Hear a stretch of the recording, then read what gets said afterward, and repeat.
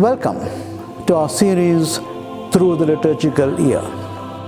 Born in the later days of the Roman Empire, Saint Benedict was sent as a youth to Rome to complete his education. It was there that he became disillusioned by all the vice, greed, and pleasure-seeking he saw in the world around him. He eventually fled from Rome and sought a life of solitude where he could grow in holiness amidst a world that seemed wallowed in chaos. Eventually, Benedict ended up under the care of a Christian hermitage. His immense devotion and discipline soon made him the leader of his fellow monks. In the following years, Benedict developed a rule for his monks and went on to establish 12 monasteries.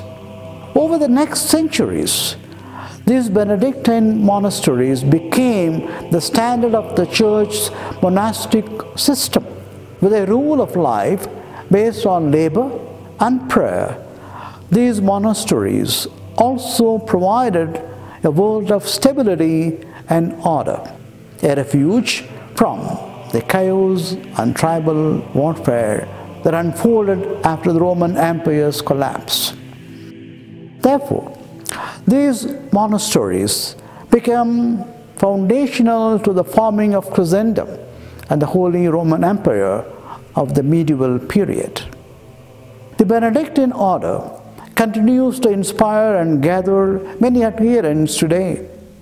What Saint Benedict exemplifies for each of us is the value of both work and prayer, a life of both action and contemplation. It reminds us that while we make time each day for our work, we also make time each and every day for prayer.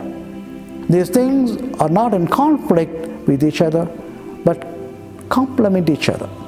Both work and prayer are necessary in our daily lives, and both are necessary in the pursuit of holiness. I am Father Jeyapaul Packiasamy, and thank you for joining us for our series Through the Liturgical Year.